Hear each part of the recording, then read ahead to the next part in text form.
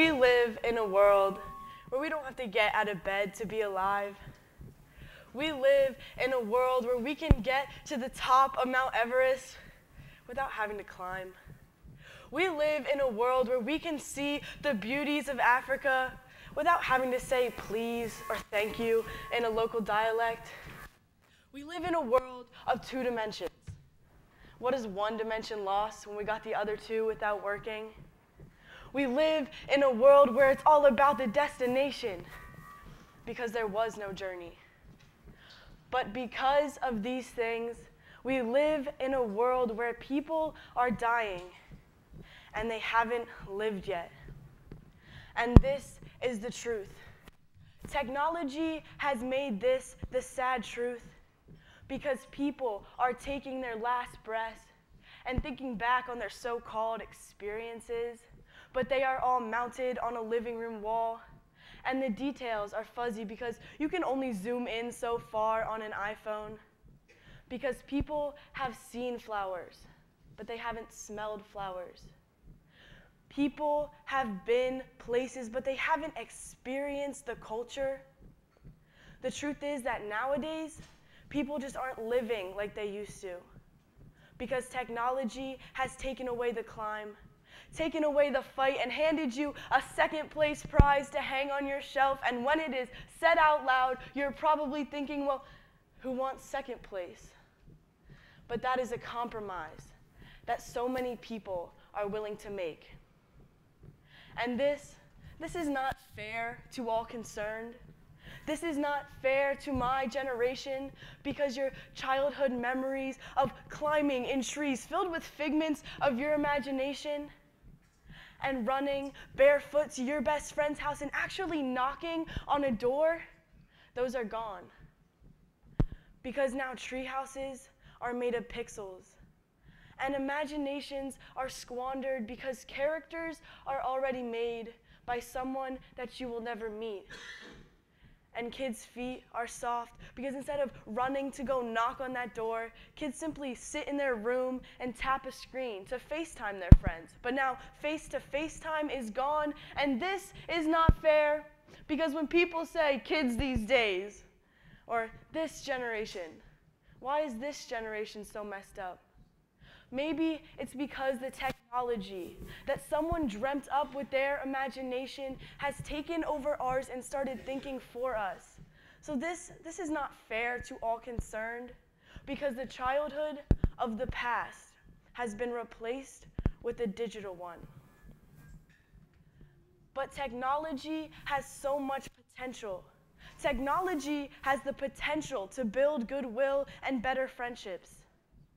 But it also has the potential to make us miss the opportunity.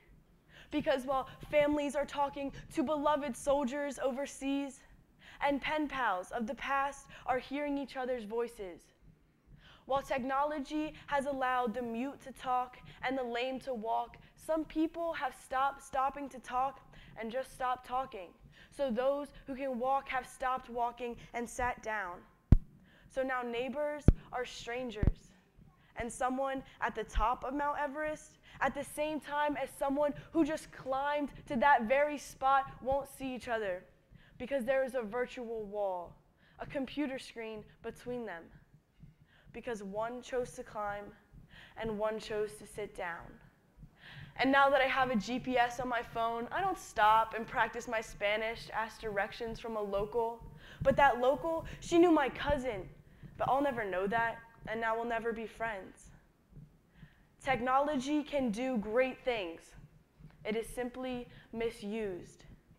Technology was meant to build bonds, not break them. But when people cower behind screens and leave comments on Facebook or Instagram or Twitter that degrade other people, instead of using their technology to build service, to build community, and to build goodwill, but instead tearing it apart, technology is misused.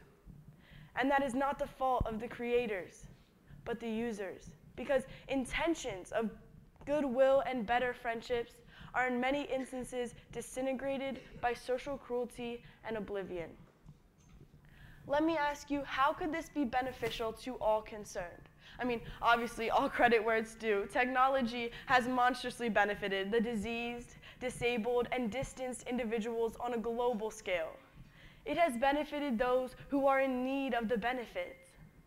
But technology has taken a certain aspect away from life, from those who use it obliviously for things that they simply don't need.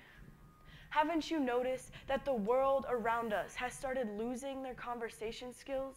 Because when texting, we can simply wait to reply until we've thought of something funny enough, something interesting enough to reply with. But a firm handshake, steady eye contact, and actually listening to who's speaking are courtesies of the past. Because emotion has been replaced with emoticons. I love you, and I'm sorry are simply oozing out of people's mouths without realizing the impact that those words used to have.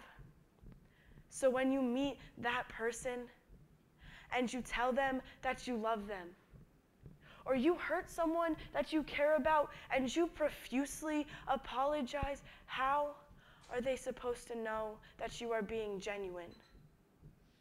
These powerful words have been degraded by meaningless overuse, and this in no way has benefited the communication or relationships of the age of technology.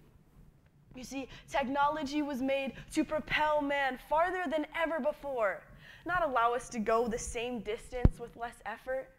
But technology is not going to stop progressing, so we as a human race must start using technology in the right ways.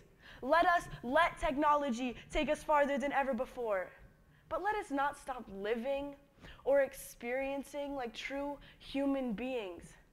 We can change the social tendencies of our generation. We can bring back the ambition, emotion, and adventure associated with the human race. So let us make the choice. Let us wake up every morning and decide not only to be alive, but to live today. Thank you.